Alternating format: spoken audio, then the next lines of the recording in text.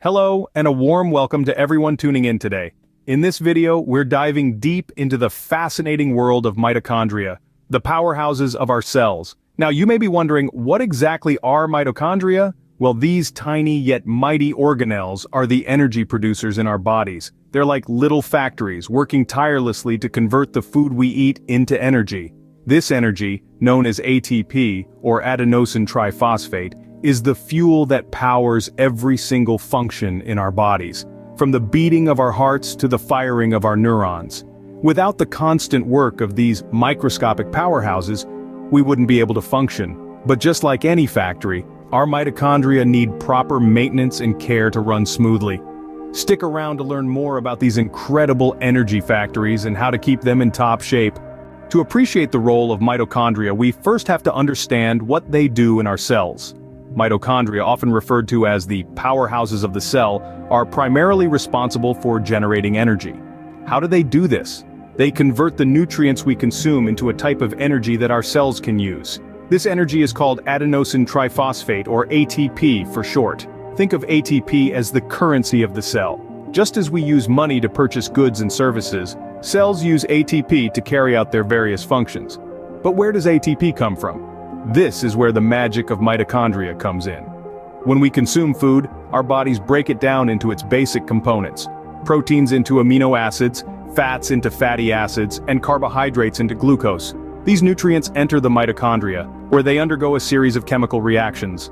This process is known as cellular respiration, and it's where the conversion of nutrients into ATP happens. Now let's delve a bit deeper into this process. Cellular respiration can be divided into three main stages: glycolysis, the Krebs cycle, and the electron transport chain. The first two stages prepare the ground for the final and most crucial stage, the electron transport chain. This is where the majority of ATP is produced, and it's also where oxygen plays a vital role. In the electron transport chain, electrons are transferred from one protein to another, creating a flow of electrons. This flow drives the production of ATP, but for this chain of events to occur, we need oxygen. Oxygen acts as the final acceptor of these electrons. Without oxygen, the electron transport chain grinds to a halt, and ATP production is severely hampered. So, in a nutshell, mitochondria are the energy-producing factories of our cells, tirelessly working to keep us up and running. They convert the nutrients we consume into ATP, the energy currency of the cell, using a process that relies heavily on oxygen and the electron transport chain. This is why maintaining healthy mitochondria is so critical to our overall health and energy levels. But what happens when these energy powerhouses don't work as they should? If our mitochondria malfunction, the consequences can be severe. Research has shown that mitochondrial dysfunction can lead to a drop in our energy levels, leaving us feeling tired and lethargic. But the impact doesn't stop there. Mitochondrial dysfunction has also been linked to a host of health conditions.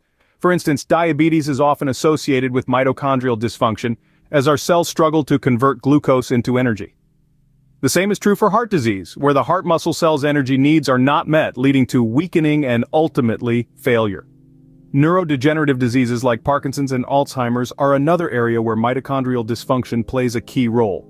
Brain cells are energy intensive, and when mitochondria in these cells fail, the result can be cognitive decline and neurological damage. Evidently, keeping our mitochondria in good shape is crucial for our overall health and well-being. Now, you might be wondering, how can we ensure our mitochondria function optimally? Well, this is where our diet comes into play. One of the key strategies for maintaining mitochondrial health is ensuring a steady delivery of glucose. Glucose is the primary fuel for our cells, and by extension, our mitochondria. But it's not just about consuming glucose. It's about consuming it in a way that doesn't cause spikes in our blood sugar levels. This is where the anti-spike formula comes into play. The anti-spike formula is all about pairing carbohydrates, which are quickly converted into glucose with proteins, fats, and fibers. These slow down the absorption of glucose into our bloodstream, resulting in a steady supply of energy to our cells and mitochondria.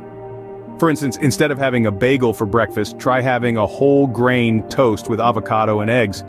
This combination provides a balance of carbohydrates, proteins, and fats, ensuring a slow and steady release of glucose.